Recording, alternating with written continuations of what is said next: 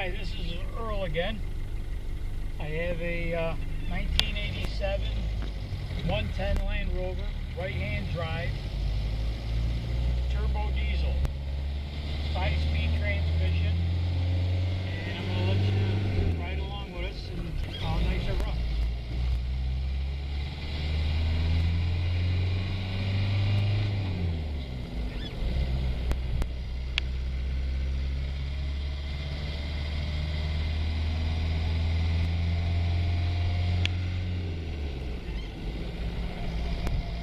Take a walk around video when it's parked and show you, what's going on with it and some still pictures.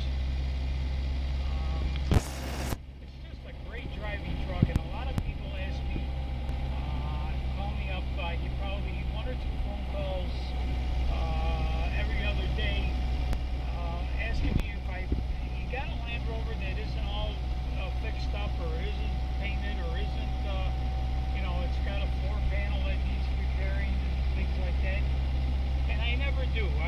Everything that I come across is usually a pretty decent Land Rover. Now I come across this one; it's a very decent Land Rover, but it's got a couple edges on it that aren't quite, to make this thing pristine. This is an excellent mechanical vehicle. It goes down the road absolutely perfect. It's got all the power in the world.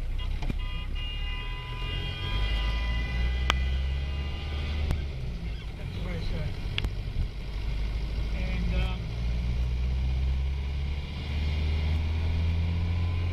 it's going to take you for a little ride, and then I'll show you some other things and talk about it.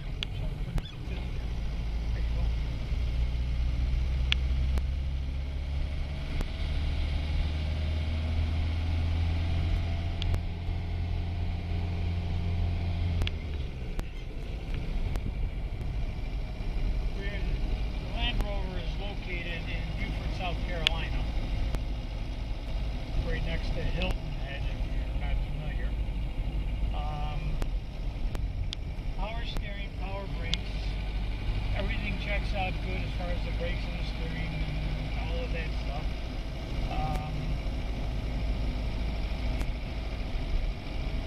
The 110 is becoming the most popular Land Rover you can buy. Everybody's calling me. Get up for Land Rover. This one is a 12-passenger. So you got the big seat. You also got the jump seats in the back, which makes it easy.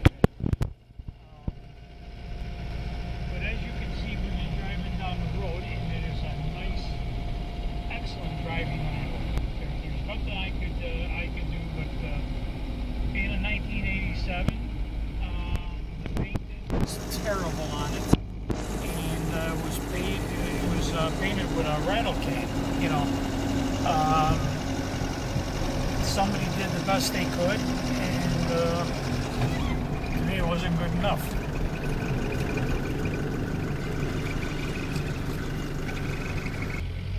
All gauges work as they should.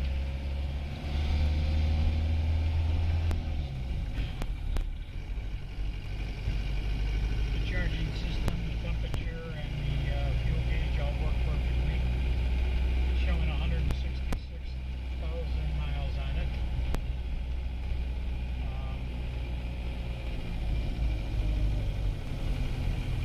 Does not smoke, does not leak. The only thing better than this is the horse in front of us.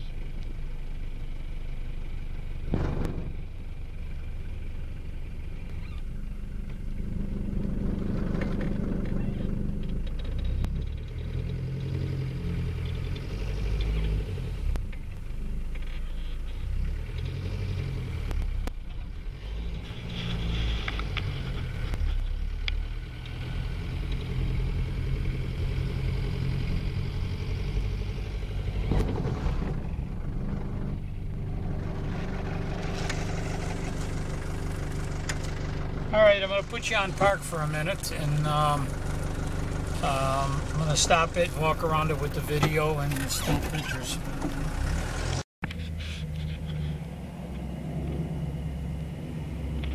Okay, I'm back.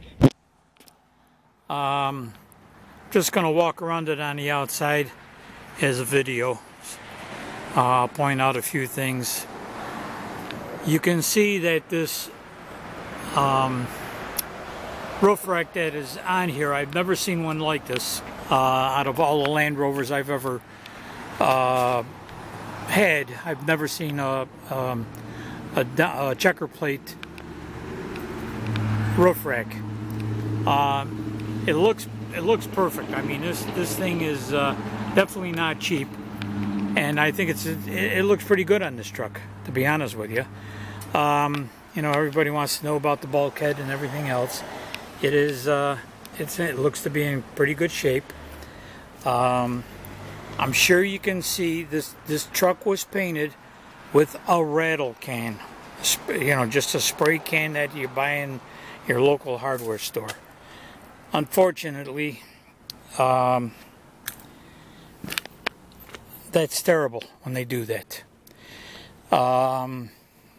I would much rather see, and I've been doing it a lot with my Land Rovers, I have been going to Home Depot and I buy a gallon of porch paint and I take a roller and a brush and just paint it. You come up with that nice dull matte finish. It'll probably take you not even a quarter of a gallon to paint one of these, and you have the paint forever. So if you get a scrub mark or you get a mark on your truck or a scratch or a nick or whatever the case may be, you can go right ahead and, you know, just touch it up like you would a wall in your house.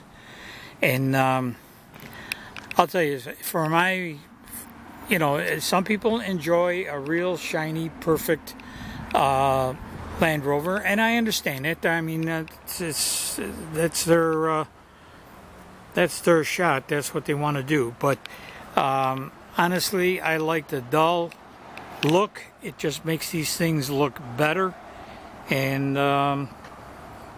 that's my opinion on it. And this truck definitely needs, you know, a little bit better paint job on it. I mean, you could drive it just the way it is. It's not going to bother anything. But it's stuff like this where the overspray has been on things. But there's a floor mat that goes across this. I have taken it out. I want to give everybody a look so they can see, you know, just how the condition of the floors are.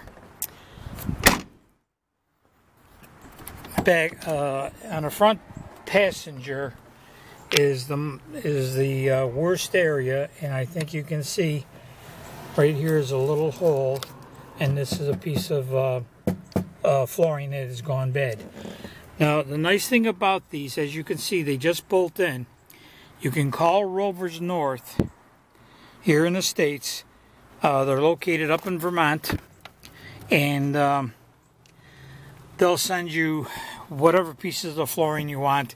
You can get them just plain pieces of metal, or you can get the complete diamond plate set or checker plate set, which looks great. I think you can see here on the steering column there's a little red light flashing. That's for some kind of a security thing. You can't start the truck unless you put a little plug that's on a keychain. You put it in there, you make the light go out, and you start the truck. More of a pain in the ass than anything else. It's got a nice headliner in it. As you can see, the condition of the seats are great.